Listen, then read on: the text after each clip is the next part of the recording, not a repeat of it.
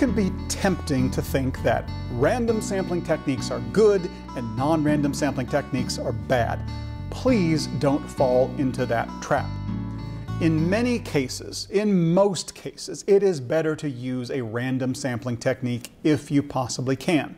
However, there will be times when random sampling is just not possible. That is why we have non-random sampling techniques. Let me show you one that is very useful in some specific research situations. It's called judgment sampling. With judgment sampling, you find an expert on the subject matter that you want to study, and you allow that person to select participants or elements of the population that he or she feel are most representative of the population.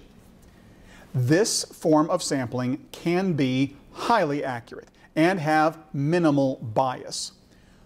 When would you want to use judgment sampling?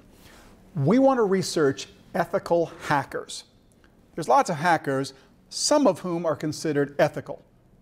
But who are they? If we have an expert in the field, someone with deep knowledge and experience in the field, that person might be able to tell us. We could rely on that person's judgment in a way that we simply could not make a decision ourselves. Or we're researching religion, and we want to talk to people who are true believers. Who truly belongs to this religion? We might need to find an expert, someone who can make that judgment for us of the people, the kinds of people who should be included in our sample, and more specifically, which individuals should be excluded. We may not be able to make that judgment ourselves, and so we rely on the expertise of a judge to tell us who can and cannot, should or should not be included. Who are the most representative individuals for this population?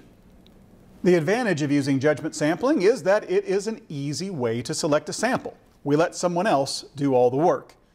On the other hand, the quality of your sample will depend upon the quality of your expert's judgment.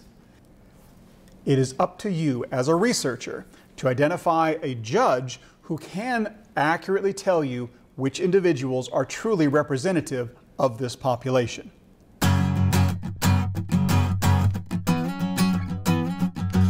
Let's look at one more non-random sampling technique. This is a technique that you can use in a situation where random sampling wouldn't work, and it's called snowball sampling. Snowball sampling begins with a primary data source, a beginning individual, or perhaps a small group of individuals. The primary data source then nominates other potential participants, and so your sample grows and grows, just like rolling a snowball down the hill, with each new participant nominating other potential participants to add to your research pool. And this is a very popular technique for business researchers. You may start with a small group of people that you know and ask them to refer you to others whom they know. What are circumstances in which you should use snowball sampling techniques? The first would be when you do not have a data frame. You want to do research on homeless individuals or country club members. In both cases, you might not have access to all of those individuals. You might not be able to get in. And so having one primary data source who could make those introductions might make this research possible. Or you could use snowball sampling when participants are difficult to find. You're doing research on victims of a very rare disease. People who are experiencing this condition often reach out to others for support during this time, and as a result would have contacts with other individuals sharing that same diagnosis to whom they could refer you as part of your research. Snowball sampling works well when your research population is a stigmatized population, such as studying sex workers or assault victims or HIV patients. These are people who might not want to identify themselves, but would trust someone else whom they know if that person referred you to them.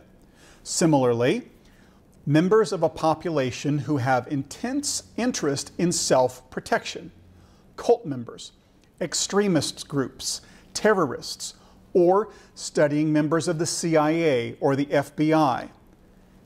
In each of these cases, the individuals as part of that group don't want others to know who they are. However, they may trust someone that they know as a referral source, allowing you, as a researcher, access to a population that you might not otherwise have. There are advantages and disadvantages to snowball sampling.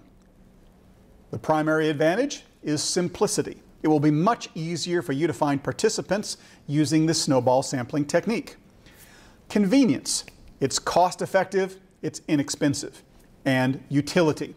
You can find participants who you might not otherwise. But there are disadvantages as well.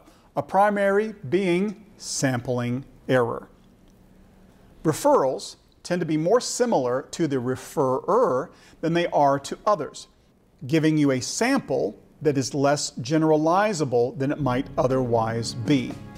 And of course, another disadvantage, lack of cooperation. There will be people who, despite that referral, will decline to participate, which somewhat limits your sample and introduces some sampling error of its own.